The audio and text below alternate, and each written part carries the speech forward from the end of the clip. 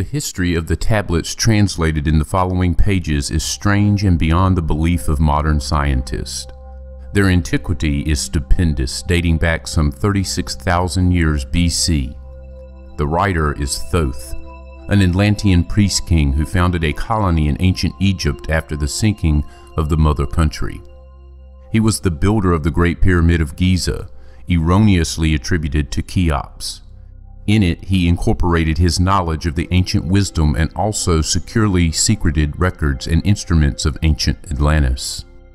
For some 16,000 years, he ruled the ancient race of Egypt, from approximately 52,000 BC to 36,000 BC.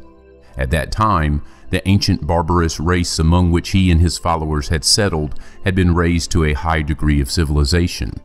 Thoth was an immortal. That is, he had conquered death, passing only when he willed, and even then not through death. His vast wisdom made him ruler over the various Atlantean colonies, including the ones in South and Central America. When the time came for him to leave Egypt, he erected the Great Pyramid over the entrance to the great halls of Amenti, placed in it his records, and appointed guards for his secrets from among the highest of his people. In later times, the descendants of these guards became the Pyramid Priest, by which Thoth was deified as the god of wisdom, the recorder, by those in the age of darkness which followed his passing.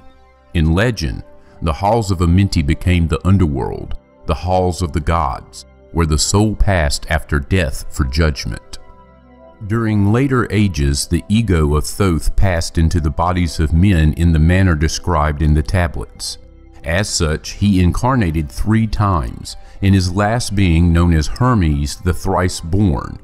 In this incarnation, he left the writings known to modern occultists as the Emerald Tablets, a later and far lesser exposition of the ancient mysteries. The tablets translated in this work are 10, which were left in the Great Pyramid in the custody of the Pyramid Priest. The 10 are divided into 13 parts for the sake of convenience. The last 2 are so great and far-reaching in their import that at present it is forbidden to release them to the world at large. However, in those contained herein are secrets which will prove of inestimable value to the serious student. They should be read not once, but 100 times, for only thus can the true meaning be revealed. A casual reading will give glimpses of beauty, but more intensive study will open avenues of wisdom to the seeker. But now, a word as to how these mighty secrets came to be revealed to modern man after being hidden so long. Some 1300 years BC, Egypt, the ancient Kim, was in turmoil, and many delegations of priests were sent to other parts of the world. Among these were some of the pyramid priests who carried with them the emerald tablets as a talisman by which they could exercise authority over the less advanced priestcraft of races descended from other Atlantean colonies. The tablets were understood from legend to give the bearer authority from Thoth. The particular group of priests bearing the tablets immigrated to South America, where they found a flourishing race, the Maya, who remembered much of the ancient wisdom. Among these, the priests settled and remained. In the 10th century, the Maya had thoroughly settled the Yucatan, and the tablets were placed beneath the altar of one of the great temples of the sun god. After the conquest of the Maya by the Spaniards, the cities were abandoned and the treasures of the temples forgotten. It should be understood that the Great Pyramid of Egypt has been, and still is, a temple of initiation into the mysteries. Jesus, Solomon, Apollonius, and others were initiated there. The writer, who has a connection with the Great White Lodge, which also works through the pyramid priesthood, was instructed to recover and return to the Great Pyramid the ancient tablets. This, after adventures which need not be detailed here, was accomplished. Before returning them, he was given permission to translate and retain a copy of the wisdom engraved on the tablets. This was done in 1925, and only now has permission been given for part to be published. It is expected that many will scoff, yet the true student will read between the lines and gain wisdom. If the light is in you, the light which is engraved in these tablets will respond. Now, a word as to the material aspect of the tablets. They consist of 12 tablets of emerald green formed from a substance created through an alchemical transmutation. They are imperishable, resistant to all elements and substances. In effect, the atomic and cellular structure is fixed, no change ever taking place. In this respect, they violate the material law of ionization. Upon them are engraved characters in the ancient Atlantean language. Characters which respond to attuned thought waves, releasing the associated mental vibration in the mind of the reader.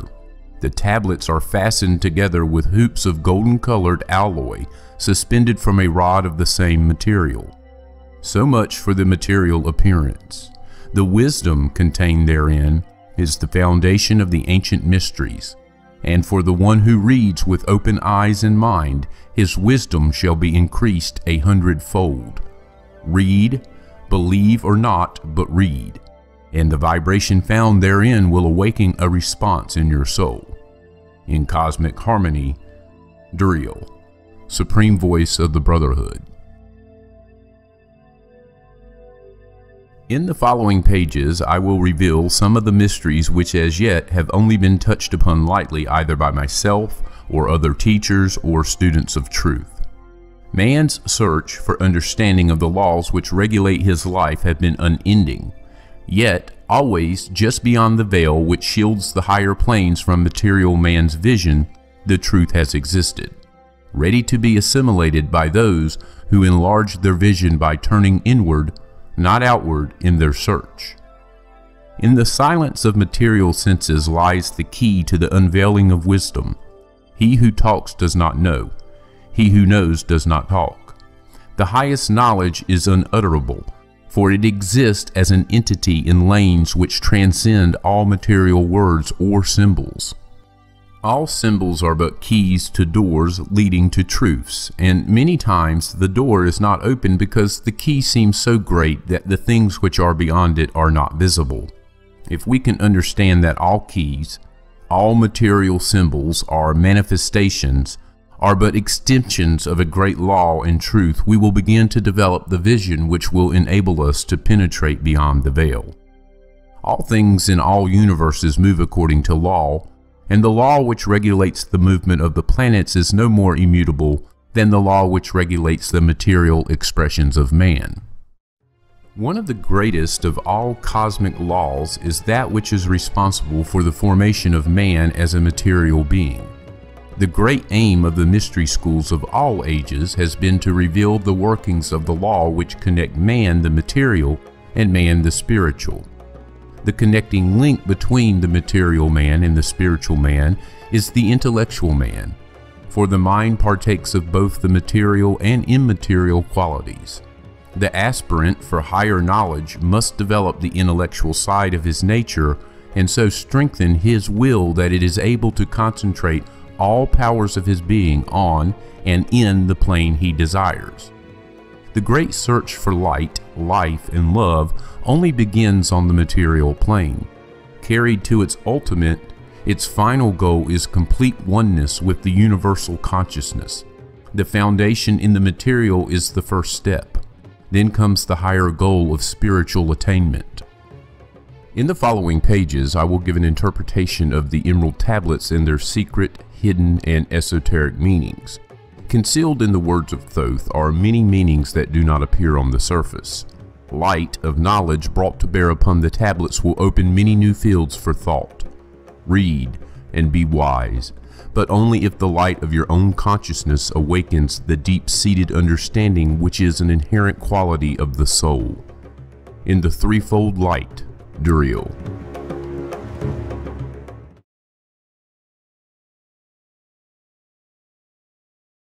I, Thoth the Atlantean, master of mysteries, keeper of records, mighty king, magician living from generation to generation, being about to pass into the halls of Amenti, set down for the guidance of those that are to come after, these records of the mighty wisdom of great Atlantis. In the great city of Kior on the island of Undal, in a time far past, I began this incarnation.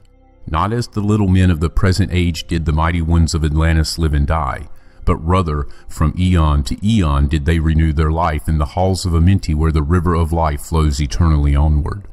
100 times 10 have I descended the dark way that led into light, and as many times have I ascended from the darkness into the light, my strength and power renewed. Now for a time I descend, and the men of Kim shall know me no more. But in a time yet unborn will I rise again, mighty and potent, requiring an accounting of those left behind me. Then beware, O men of Kim, if ye have falsely betrayed my teaching, for I shall cast ye down from your estate into the darkness of the caves from whence ye came. Betray not my secrets to the men of the north, or the men of the south, lest my curse fall upon ye. Remember and heed my words, for surely I will return again and require of thee that which ye guard. Aye, even from beyond time and from beyond death will I return, rewarding or punishing as ye have requited your trust. Great were my people in the ancient days, great beyond the conception of the little people now around me, knowing the wisdom of old, seeking far within the heart of infinity knowledge that belonged to earth's youth. Wise were we with the wisdom of the children of light who dwelt among us. Strong were we with the power drawn from the eternal fire. And all of these, greatest among the children of men was my father, Totmi, keeper of the great temple, link between the children of light who dwelt within the temple and the races of men who inhabited the 10 islands, mouthpiece, after the 3 of the dweller of Unal, speaking to the kings with the voice that must be obeyed. Grew I there from a child into manhood, being taught by my father the elder mysteries, until in time there grew within the fire of wisdom, until it burst into a consuming flame. Naught desired I but the attainment of wisdom, until on a great day the command came from the dweller of the temple that I be brought before him. Few there were among the children of men who had looked upon that mighty face and lived, for not as the sons of men are the children of light when they are not incarnate in a physical body. Chosen was I from the sons of men, taught by the dweller so that his purposes might be fulfilled, purposes yet unborn in the womb of time. Long ages I dwelt in the temple, learning ever and yet ever more wisdom until I, too, approached the light emitted from the great fire. Taught me he the path to Amenti, the underworld where the great king sits upon his throne of might. Deep I bowed in homage before the lords of life and the lords of death, receiving as my gift the key of life. Free was I of the halls of Amenti, bound not by death to the circle of life. Far to the stars I journeyed until space and time became as naught. Then, having drunk deep of the cup of wisdom, I looked into the hearts of men, and there I found greater mysteries and was glad. For only in the search for truth could my soul be stilled and the flame within be quenched.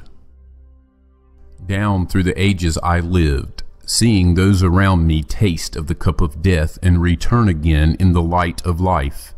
Gradually from the kingdoms of Atlantis passed ways of consciousness that had been one with me, only to be replaced by spawn of a lower star. In obedience to the law, the word of the Master grew into flower. Downward into the darkness turned the thoughts of the Atlanteans, until at last in this wrath arose from his Agwanti the dweller, speaking the word, calling the power. Deep in earth's heart the sons of Amenti heard